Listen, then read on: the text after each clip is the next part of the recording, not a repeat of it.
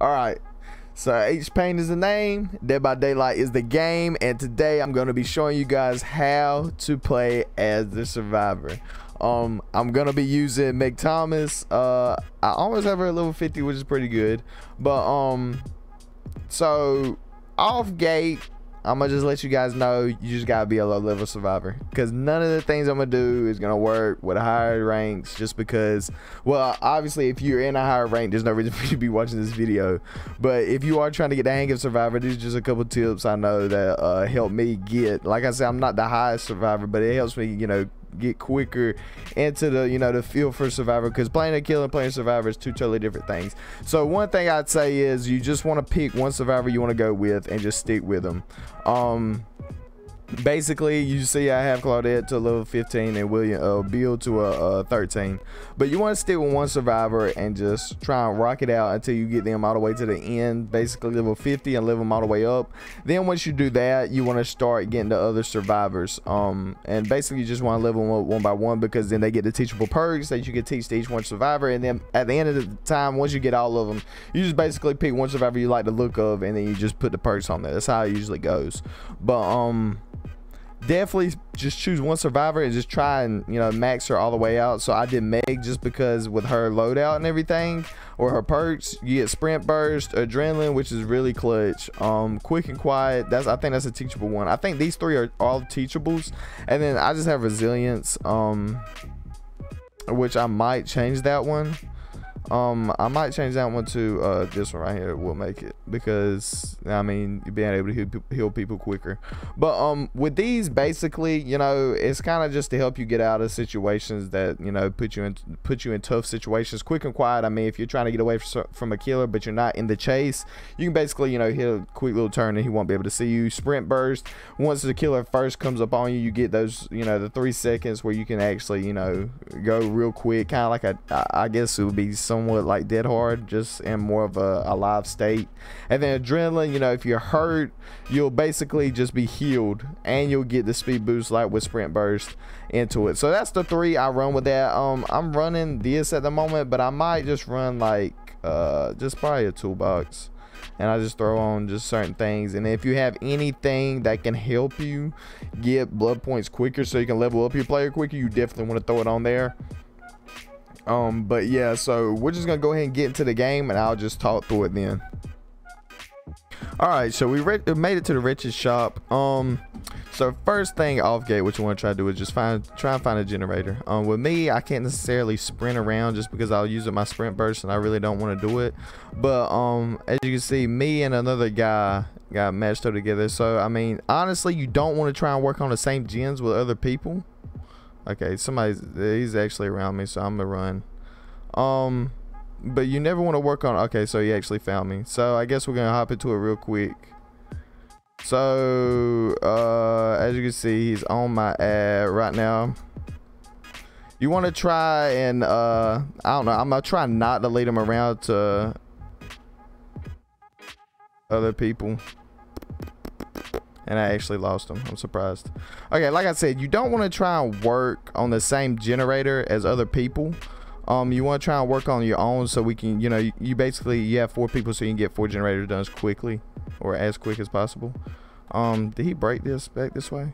He did. Okay.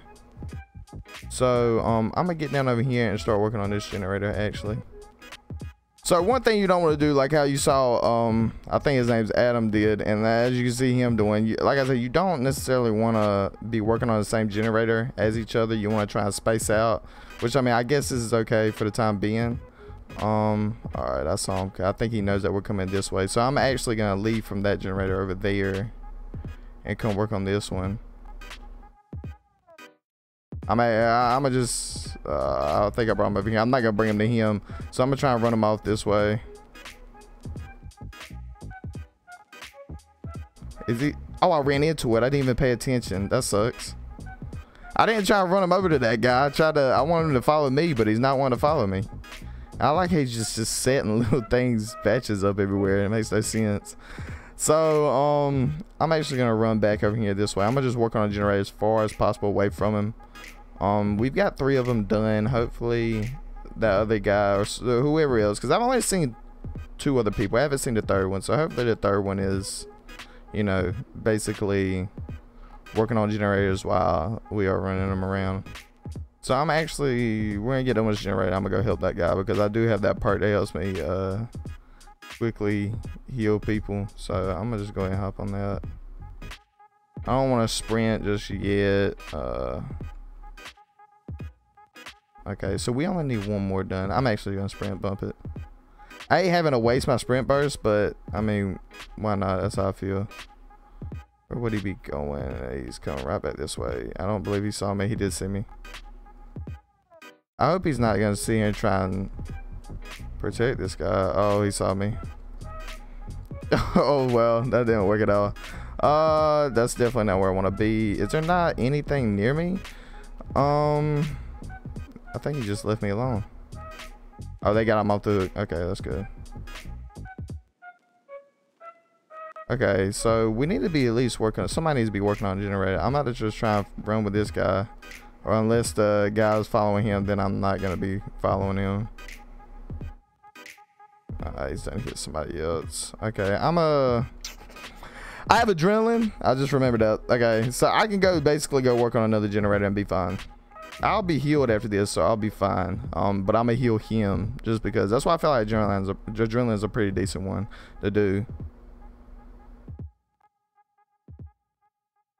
Go ahead and heal him real quick. You want to at least try and get as many blood points as possible and try and heal up people as quick as possible. Have all your teammates healed up. So I can't really remember where everything was. I think there was one back this way. One of the doors, that is. I think somebody just got him off the hook. Yeah. All right, so this is basically like one of the last tips of the game. Oh, there he is right there. I don't know if he saw me or not. I think he probably just laid down like a little trap around there, but I'm already tormented, so I believe I can just run right through it and be fine. So the first thing you want to do is when you get, no, he actually didn't lay anything down. Unless everybody's off the thing like this right now, then you can basically just open the door and be fine. But if you have people on the hooks and everything like that, you definitely don't want to open the door. You want to at least leave it like one tap, so as soon as you get there, you can just one tap it and be fine. And everybody's basically all right. So I'm gonna wait on it for a second. I'm gonna see where everybody is. I see one guy.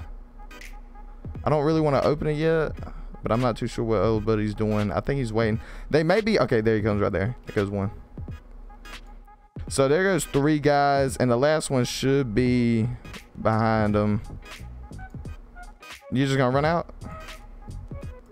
We'll just run out, bump it. We just let him go. All right, so I mean that's basically it, man. But yeah, I mean he wasn't the best killer. But when you're in this low of a survivor rank, you're not gonna get the best killers. That's why I said this is gonna work well for the tips I'm doing are gonna work well for you, because you're not playing against the best killers. You're playing basically against people that are about the same, you know, talent level as you. Like I said, I'm not the best survivor, but these things have definitely helped me out when it came to, you know, oops, I'm trying to put GG. There goes. But these things are definitely the best tips to use in the, you know, I guess the lower ranks. Like I said, you want to make sure you stick to one good character and just basically run it out with them until you can, you know, get them maxed out, so you can teach all the perks to other people. Because I didn't know this, but the perks that you get, the teachable perks, come early in the other people's states. So I wish I would have started with Meg. Honestly, I wish I would have started with Claudette, because basically with Claudette you can heal yourself. So if you haven't started working on somebody yet, definitely work on her. She can heal herself without a med kit, which is really good. So basically you can bring a toolbox, a flashlight, something like that. Don't have to worry about a med kit because you can heal yourself.